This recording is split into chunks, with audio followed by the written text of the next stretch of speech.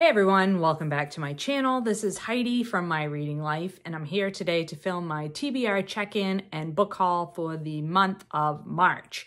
So, I have actually been on vacation, and that's why there's been a little bit of a break in between videos, and I just got back on Monday, and I left on March the 30th, and so there was 2 days left in March when I left, and then I didn't get back until April the 8th. So I was away on a Carnival cruise in the Caribbean, and it was delightful and relaxing and the perfect escape, which is what I needed. And I do have some books to report as far as the old TBR goes from my vacation. But we'll get to that in the TBR portion, in the book haul portion of this video. First, let's talk about the TBR balance, shall we? So, for the month of March, I read a total of 13 books. 5 of those were off my physical TBR shelf. 6 were brought in, new to me, into my home. 0 were unhauled, and so that left me with a +1 for the month. So we're back up to 106. So yes, I was not able to reduce this anymore in March, but that's all right. That's okay, because I was on vacation, and so I feel like that 6th book that I purchased was very necessary in my life. So let's just start out with that one on the book haul, shall we? And that book was A Court of Thorns and Roses by Sarah J. Maas. Really needs no introduction. I mean, this book is literally all over the place all the time. This is what the kids are calling romantasy these days. So it's a romantic fantasy novel. It's the first in a series. I was turned on to this series by my niece. She's read through the series and really enjoyed it, and she recommended it to me. And so when I saw this in the airport bookstore on my way to Florida, I was like, yes, I think I shall purchase this book. And in fact, that I read it on the first 2 days of the cruise, because this is the perfect escapist vacation reading. I had such a good time reading this book on my vacation, and I would highly recommend it if you're looking for, if you like fantasy novels, if you like a little bit of romance in your fantasy. This is a really fun book. This is not great literature, like, you know, whatever. And this is not supposed to be a review. This is a book haul, but I just want to say that this is a very great vacation book, in my opinion. So that was the last book that I purchased in March.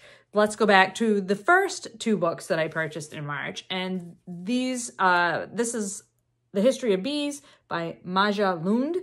And this is the first book in her series. They're like climate fiction books, and they are translated from Norwegian by, why does it not have the person? I don't know why the translator is not on the cover. That's very irritating to me. Hold on. Don't go anywhere. It says translated by Diane Oatley. Okay, Diane Oatley is the translator. So this is book 1. It's climate fiction. And I actually started reading this one also on vacation, but didn't finish it because it was a little too dark for me for this particular vacation. So I am actually about 2/3 of the way through this one. And I was glad to have this one because the 3rd book in this series is on the Book Naturalist Book Club list for later on this year. So I wanted to start the series before I got to that 3rd one. And so I also picked up book 2 in the series, and this is The End of the Ocean by Maja Lunde. And I'll see if it's the same translator. Yes, Diane Oatley is also the translator of this one. And look at that gorgeous cover. I mean, that is a really pretty cover. So I will pick that one up at some point between now and after finishing the first one and before picking up number 3. So those 2 I purchased close to the beginning of the month.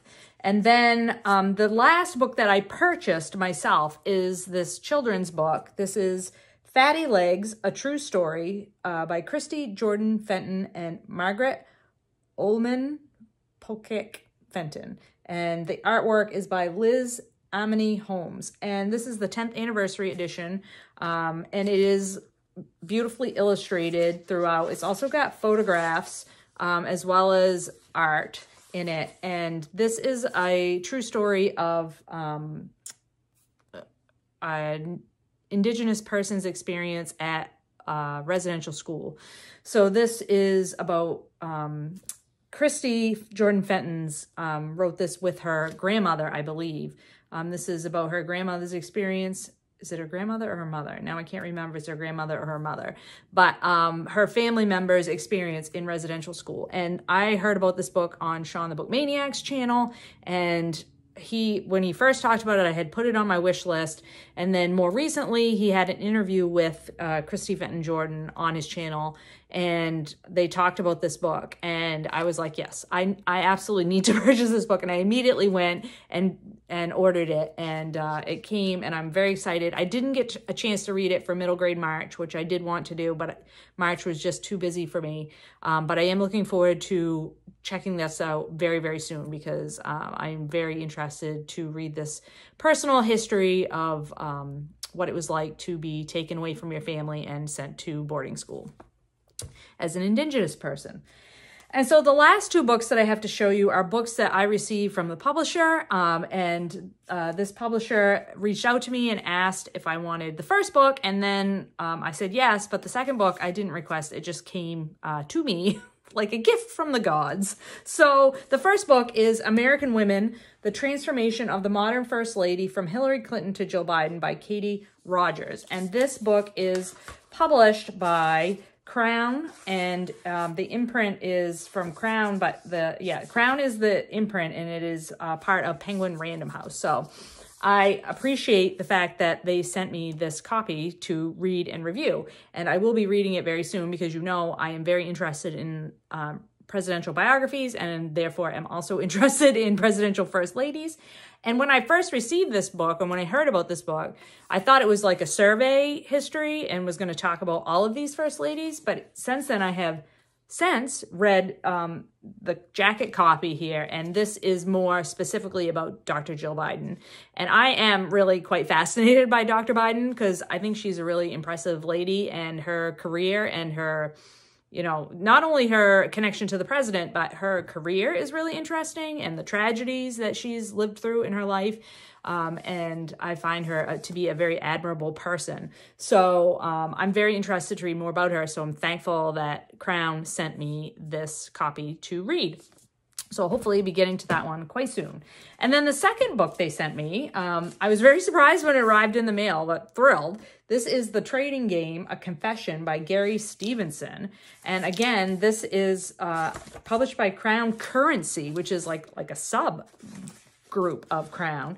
Penguin Random House is the parent company or whatever. And this is about Gary Stevenson, who grew up in East London and got involved, like as a career, got involved in trading, you know, stock trading or whatever. And basically, you know, became very, very successful at that game and was making lots and lots of money. And then, but then the economy started to falter, and he started to feel like questioning the ethics of what he was doing and the morality of what he was doing. And so this is his story about what to do when you're very successful in your chosen field, but then what you're doing maybe doesn't feel so good to you personally and emotionally, and for the ethical things that you maybe have to think about when lots of people in your country and around the world are suffering from economic hardship, and you are profiting off of that. So I think that sounds really fascinating. I am not like a stock market person. Like I've read a few things, but I don't truly understand how it works. But I think this personal sort of view of it from a person who was participating in that system and then thought better of it, I think that sounds really interesting to me. So looking forward to trying this one as well. And also, pretty cool cover. So that is the book haul for March. Did go over, did add to the pile, brought it up by one. And, you know, part of that was because I was doing BookTube prize reading, which most of those books I borrowed from the library or got electronically. So, you know, when you're doing a lot of that kind of reading, it really makes your physical, personally owned TBR suffer, because you've got to read some other things. So we'll see how I do in April. I mean, I will say that there were more books purchased during vacation. Not a lot, but there were a few more books purchased during the vacation. So we'll see if I get a chance to read those before the end of the month or whether they're going to count against me. Stay tuned for that. I hope you're all well and finding some great books to read. I will talk to you later.